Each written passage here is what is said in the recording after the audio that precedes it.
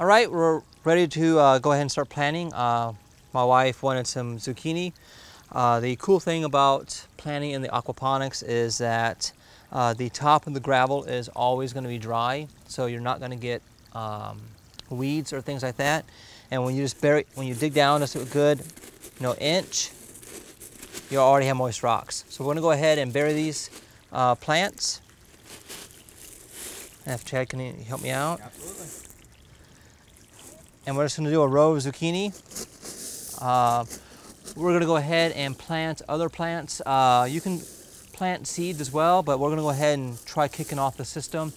To cycle a system, we're going to go ahead and check the pH balance of our water, and we're going to go ahead and add a little bit of ammonia just to kick off the system, and ammonia will turn into nitrate, and then bacteria will turn that into nitrite, and that's what plants eat, and they'll convert that to purify the water, and then the cycle starts. Okay, as you can see, the water has a slight brownish color, and the reason for that is I added liquid seaweed from MaxiCrop, added a quart to our system, and they recommend a quart for about 200 gallons, which is what our system has. The reason for that, we are adding plants before the system has cycled, and this aids in giving the plants nutrients that it will need before the system, cycling on its own. So this is not a must, but definitely recommend. Hey guys, today we're going to talk about how to cycle your aquaponics system. And you want to do it first without fish, especially if you use tilapia fish, because they are quite expensive. So how to cycle your system. What you want to do is you introduce 2 teaspoons of ammonia to your system. And you can add it to either tank, it doesn't matter. And you want to do that each day until you start seeing levels of nitrite. Once you start seeing levels of nitrite, you're on target. You're moving in the right direction. Shortly after that, you should be seeing levels of nitrate. Once you see levels of nitrate, then you have a complete cycled system.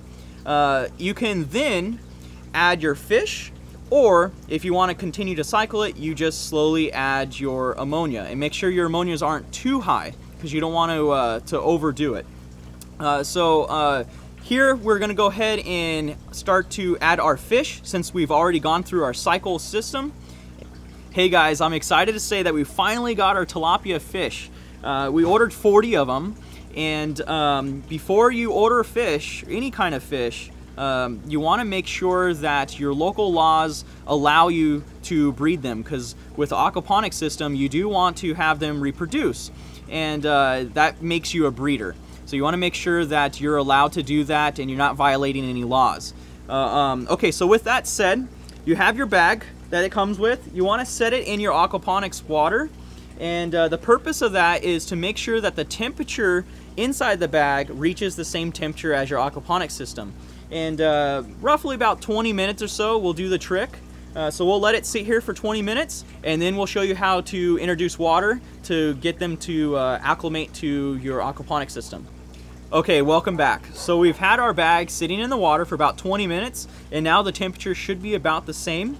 What you want to do then is open the bag and remove the rubber band, and it's on there pretty good, so there we go. We'll toss that aside. And the acclimation process basically consists of 4 cycles. What you want to do is you want to add about 15% of water into the bag, and at 5-minute intervals. So first we'll do about 15%, which is going to be roughly 1 of these cups. And now we're going to wait about 5 minutes, and what that's going to do is start to introduce the fish to the pH of the aquaponics system with the nitrates and nitrites and the other chemicals and nutrients that are in the water, so they start to adapt to them. You don't want to shock them. The last thing you want to do is open your bag and dump your fish into your aquaponics system. You could potentially kill your fish. And like I said before, with tilapia fish, they are kind of expensive, and that's the last thing you want to do is kill them. Okay, we finished our 5-minute cycle process of adding 15% water. We've done 3 cycles, and now the fish should be well acclimated to the water of our aquaponic system. And now it's time to introduce our fish to the system. So all you got to do is just dump them on and in.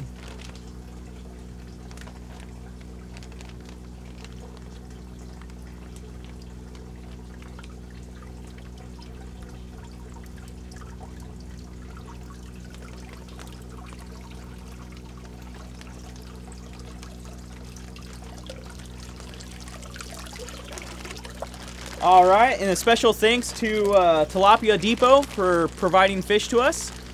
And we'll check back shortly on seeing how the fish are doing with the aquaponics system. Thanks for watching. Don't forget to like and subscribe.